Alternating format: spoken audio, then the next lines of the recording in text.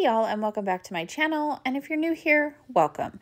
Today we are starting our dad-inspired series, so for the entire month of June, every Saturday I'm going to release a dad-inspired tumbler in honor of Father's Day. We are starting with this 24-ounce tapered tumbler from the tumbler supply store, and it is prepped and ready to go. You can see I showed you that I spray painted it, but it wasn't like the best spray paint job, but it's okay because most of it's, actually all of it, is getting covered up with something else anyways. This is going to be a split cup, half vinyl, half wood grain. So, you know, I'm not a measure. I just took my painter's tape, ran it down, made sure it was straight, and then used that half to line up where the other half on the other side was and put that tape down. Once the tape was all laid down, I took this vinyl, this hunting themed vinyl that I got from AB Design Co. And I just kind of took it and roughly measured where the side of the vinyl was going, made a mark, and then trimmed down the vinyl.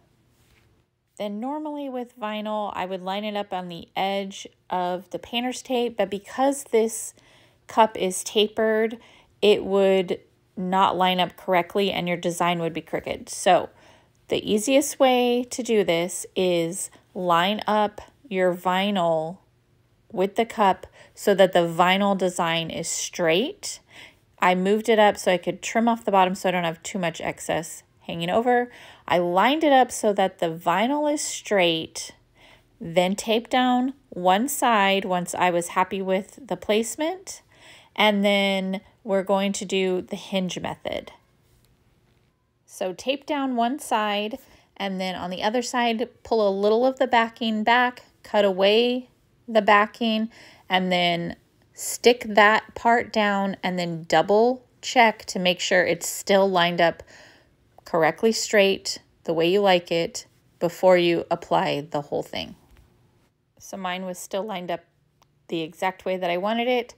So I smoothed that down, removed the little hinges, and then the easiest way to do this method is once you have that little part stuck down and you start pushing on it, the backing will remove itself. So I know I'm not explaining this very well, but once you see here, you're pushing down the vinyl and the backing just kind of moves itself for you. And I just take my hand, I go back and forth really smoothly, slowly to try not to get any bubbles or wrinkles. And if you do get a bubble, it's okay. You can just take your sharp X-Acto knife and pop it and nobody will know. And then the backing comes off and it's all complete. Once that is down, I just feel with my hands to see if there's any bubbles, and if there is, I just take my sharp X-Acto knife, like I said, and pop those. Just poke it with your tip of your X-Acto knife and smush it, and the air comes right out.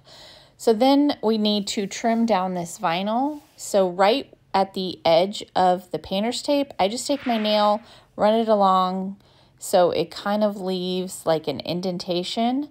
And then I'm going to trim off the top overhang of the vinyl first. And I just take my X-Acto knife, run it along the edge. And then the best trick that I learned from Mallory Pagnotta is to then take your knife and kind of angle it at a 45-degree angle right across the top as well, and it gives you the perfect little tiny edge for the vinyl. Once I had the top trimmed, I flipped the cup over, and this vinyl is kind of stretchy, so I pulled it really tight to pull it over the bottom edge. We're going to trim all this off, but this just gives it a surface for it to lay flat when we trim it off. It's just easier this way, that way it's pretty flat and gives you a flat surface for when you're running it through the edge trimmer. So I got that all trimmed up, or I got that all laid flat, and then we're gonna go in and we're going to trim the edges of the vinyl next. So back to where I ran my finger against the painter's tape, I'm just going to take my knife and run it down that edge, trying to be as straight as possible. I kind of butt the knife up against the edge of the painter's tape and slowly drag the knife down, and it is much easier with a very sharp X-Acto knife. Trust me, I know this. I've tried to do it with a not sharp knife and it just rips your vinyl and it's not a pretty scene. So get that trimmed off and then just pull back the painter's tape and it leaves a nice crisp edge of your vinyl. Once you have this side all complete, flip it over and do the exact same thing to the other side. And I did want to take a minute to mention that you could do this in a completely different order. You could wood grain the whole entire tumbler, then epoxy it, and then add your vinyl. But this is just the way that I did it, so you can do it in whatever order you would like. And then once those edges are peeled off, I'm going to use my edging tool from the Cami Page Boutique. You need to get one of these because these tools are a game changer. So you can see here I peeled off that vinyl and I actually peeled up a little bit of the paint, and that's fine. I just went in with a little white chalk paint and touched up those areas because it's getting covered up anyway, so it didn't really matter. And then we're going to tape off the vinyl portion now because we don't want any of these alcohol inks getting on the vinyl. Just really push down on that edge to make sure it doesn't seep through and try to go a little light-handed on the edges by the vinyl. So tape all that off with the painter's tape, and then we are going to get started on this wood grain. For my wood grains, I always use the same chip brush that I've had since I started several years ago. And depending on how dark or how light you want your wood grain will be determined by the colors of the alcohol ink that you choose. I didn't want mine super dark, but I didn't want it really light either, so I just chose these 3 Ranger alcohol inks. I think it's caramel, I don't remember, I'll have to look, but I just chose like mid-range browns, and this is how I do it. I know that there is several ways to do wood grain and everybody does it different, and once you find your groove, I think that's just the perfect way to do it, but this is just how I do it. So I start with little sections. I put a little spot down and I'll just do like half of the cup for my line, and then the next line I'll just do a little tiny line. To me, this is just what gains or produces the like tree bark looking lines. And then sometimes I'll go back in over the same spot if I just want a little bit more depth and dimension. And it just gives these lines to look like bark.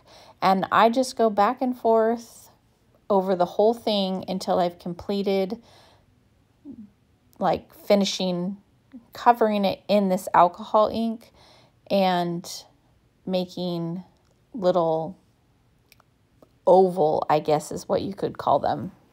I will sometimes even lay down 2 colors in the same spot and just let them blend together. Now, what you want to be really careful about is if you put too much on and it runs sideways, it will like make a line through wood grain that you've already laid down. So you want to be really careful because you just want it to go up and down motions, not side to side motions. You can still get this bark effect look using a single color of alcohol ink. You just go over and over in the same spot and it will build those lines. But for me, I just like the depth that it gives with using multiple colors. And just remember to take your time. This takes me a good little while. I find it highly relaxing to do wood grains. I love doing wood grains. So I just take my time to make sure it looks exactly like I want it. Sometimes I'll go back over the same spot several times just to build on that, to give it that really nice bark look.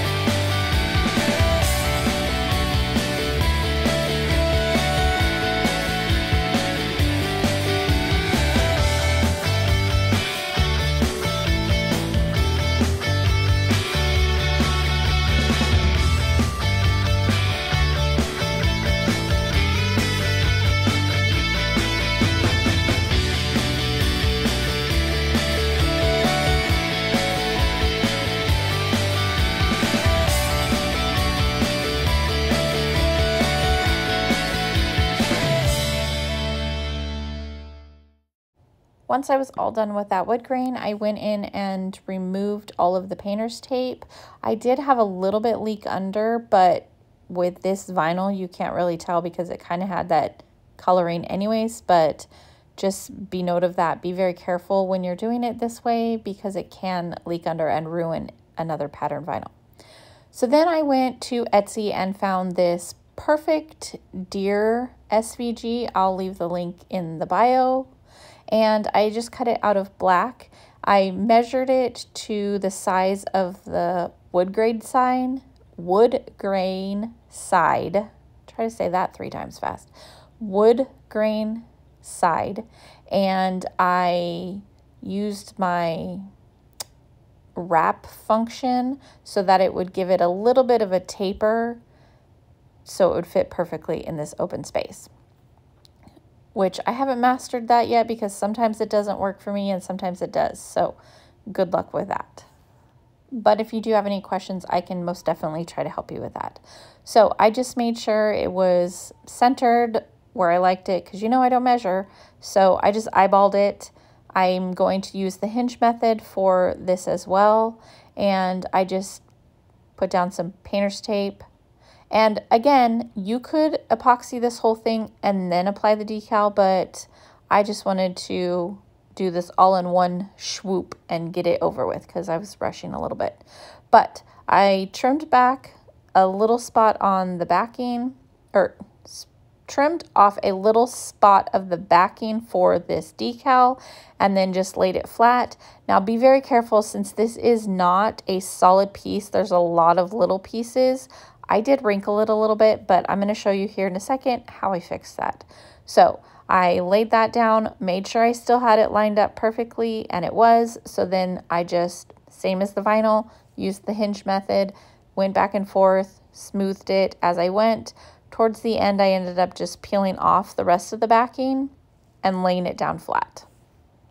You just have to be careful with this because of all those little tiny pieces that once you get a wrinkle or a movement in it, it's hard to fix. So I'm just kind of pulling with one hand and pushing down the decal with the other. And here in a second, I don't know if you can see it, but it's where my decal kind of gets stuck and wrinkled right there. And then I was worried that I would have to peel it all off, but I didn't, thankfully. And we just laid it down flat, pulling on it a little bit. My recommendation here is to just go slow, take your time, and if you do have to end up pulling it off, this would probably be a good idea to do over a epoxied surface. I'm just saying. But anyways, I got that laid down flat, and then I removed the transfer tape, and then any of the little pieces that were kind of bubbled were easy to just lift and lay back down flat. And then where there was a big bubble or a crease in the bigger portion of the design, I just took my X-Acto knife and cut right on that bubble and then lifted up one edge and laid it down flat. I hope that makes sense. So you're essentially just trimming the decal and laying it back down flat.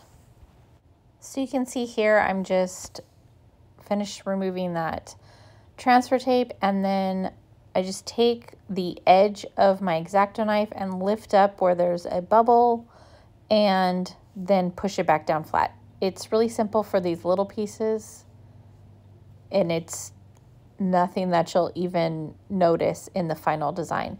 And even where I trim it for the bigger crease, you essentially won't be able to tell in the final design as well. Be very careful with your X-Acto knife on the wood grain because you can scratch it.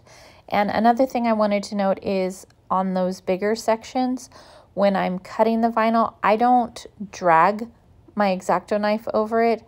I more just like push into the vinyl so it cuts it. That way I'm not chancing slipping and scratching this wood grain that we worked really hard on.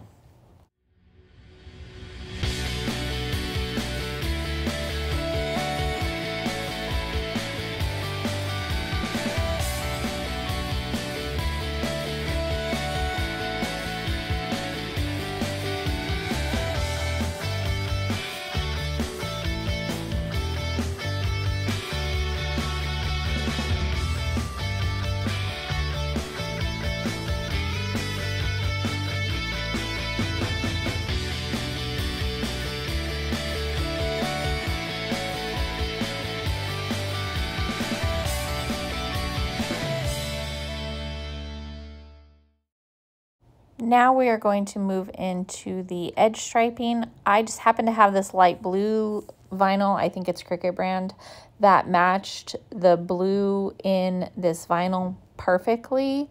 So I wanted to use that, and I don't know what I cut it at. I never pay attention to my stripe thickness. I usually make several sizes and cut them all at once and then decide, because sometimes I think I want it to be thicker or thinner, and I don't really like it when I put it on the tumbler, so I usually just cut a couple different sizes. And then I went in with a super thin black stripe right over the middle of that blue one, just for some added element of design. Once I added all the striping to both sides of the tumbler, then it was all done and ready for epoxy. Now again, remember, you could have done this in several steps, but I was just trying to do this as a easy, in case you need a quick last minute Father's Day gift, this would be easy to do all in one swoop before the epoxy. And let me tell you, I used the new CC DIY Fast Set Turbo, and that stuff is amazing. It was ready to be touched after the first layer of epoxy in 1 hour. Like smooth, glass-like finish, beautiful. So run and get you some of that stuff because it's a total game changer. But here it is, all finished. I love wood grain. To me, it's so relaxing to work on it, and I feel like it's a good design element for any masculine tumbler, and it goes really well with the whole hunting theme. So here it is, all complete, and I hope that you liked this video, and if I inspired you in any way, I would love for you to give me a tag, give me a like and a follow. Don't forget to subscribe because it really helps me out on this channel, and I will be back next week with another dad-inspired tumbler. Oh, and real quick, if you did want to purchase this tumbler, it is available on my website now. You would get it in time for Father's Day.